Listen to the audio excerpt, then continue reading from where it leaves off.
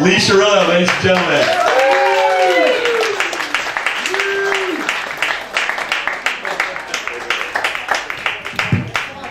Bob's break a leg.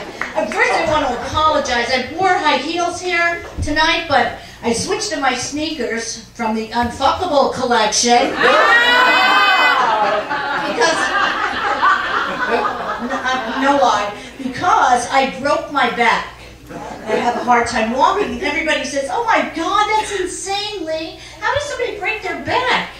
Well, I fell off a mechanical bull. I didn't actually fall off. He tossed me aside for a younger broad. Yeah, go ahead and laugh at my pain, but it was really serious. I ended up in the trauma center, which turns out is where they give you the bill. And my insurance is the worst. Instead of sending me to the Martin Luther King Hospital, I had to go to the Don King Hospital. You know, they blame Obama, Obamacare, but I think it's the old bags, the senior citizens that are ruining our healthcare system. My 93-year-old stepmother was in the doctor 4 times a week, and the doctor tells her she needs a mammogram. She's 93! What are they going to do, point the camera at her knees? This woman was mean, ugly, and cheap, and those were her good qualities. You know, and she went on to live to 99 years old. She was the original realtor to the Ming Dynasty. You know, and I never understood what my father saw in her, except he was cheap too. He was so cheap he had a coupon for his own cremation. And that was to Sonny's barbecue. You know, since I broke my back, now I have the posture of a cocktail shrimp. But besides that, I gained so much weight. I couldn't work out, so I joined Weight Watchers. Has anybody here joined Weight Watchers or done Weight Watchers? It's great, isn't it? I lost a ton of weight. I didn't even have to show up. You could just phone it in, which is what I did. And it goes like this. You call up and it says, if you think you're 20 pounds overweight, press 1. If you think you're morbidly obese, press 2. And if you haven't gotten laid in the past 3 years, press the pound sign. So I pressed the pound sign,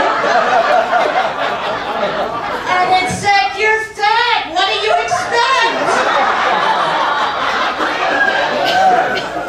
Oh, sure. I used to be a hot tamale, but somehow I morphed into an old sea hag. Now Rosie O'Donnell won't even give me a looky-loo. I even had to buy the bull a couple of drinks. You know, I don't know what these women are bitching about, sexual harassment. I'd welcome a little sexual harassment. And date rape, at least the guy is considerate enough to make a date.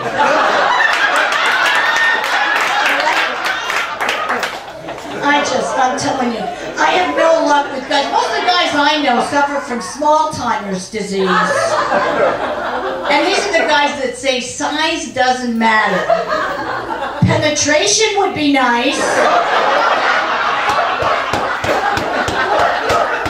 And I pick all the wrong guys. Leave it to me, I picked the only Jew in Miami with no money. And his name was Ira. Only a Jew could name their kid after a tax shelter. And Ira was abusive. I asked him to get me a boob job. He got me the lunch shift at Hooters. Hey, let me ask you guys something. Is anybody here from a dysfunctional family? Yeah, like no shit. Who the hell is it? You know, everybody hides behind the diagnosis bipolar. Everybody's bipolar. That's a lot of crap. I'm bipolar. I'm bipolar light. I say you got mental baggage, fly United. They'll be sure to lose it. mother liked to drink? What a boozer. Boy, oh boy. She liked to drink vodka, cream, and Metamucil. A white roughage. We said, Ma, get some help. Why don't you go to Alcoholics Anonymous? She says, what's Anonymous? I know everybody. She was such in denial, the doctors found cork in her urine.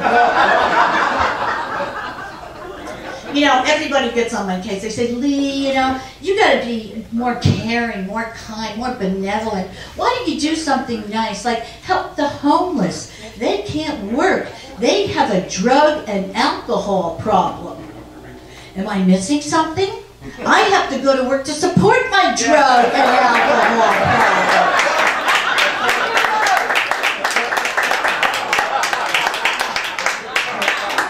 I didn't even know I had an alcohol problem till I did my taxes. I had this Jim Beam, Johnny Walker, and Jose Cuervo as dependents. And you know what kills me? That stupid little sign they hold up, will work for food. What the hell do you think I do? And you know what really annoys me? When they grub cigarettes. Cigarettes are up to $8 a pack. You can't even afford to get cancer. It costs you $20 just to cough on the corner. And I smoke Newports. Why? Because they give you a free baseball cap every time you buy a pack of cigarettes. I figure I could wear it for chemotherapy.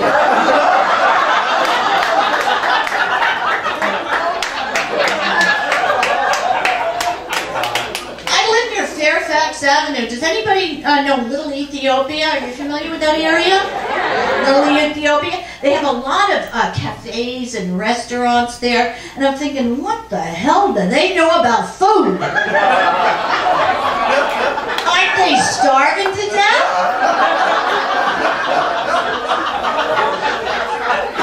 But I'm adventurous. I tried it, right? I go in, do you know I talked to the maitre d' for 10 minutes before I realized he was a coat rack? I ordered shish kebab, they served me a toothpick with a fly on it. Sir, does it come with rice? He said, would that be 1 grain or 2? Ethiopian, they're killing me, I swear to God. Then I get stopped on the way here tonight. Police really have a sense of entitlement now. I get stopped by a lady cop, of all things. It says police dog on the side of the car. It was her. Putting makeup on this broad would be like putting rouge on a horse. And she was nasty too. She says, get out of your car, I want to search it for drugs. I'm an old lady, drugs. I looked at her, I said, go ahead, I already did.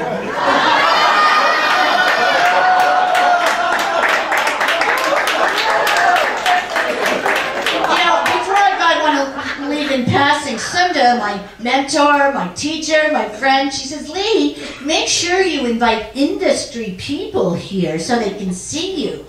But everybody in this town's either a writer, a producer, an actor, but they don't have 2 nickels to rub together. And I said to one guy, hey, why don't you get a job? He says, a job? I'm an actor. All I know how to do is act. I said, well, why don't you act like a waiter and get me a vodka tonic?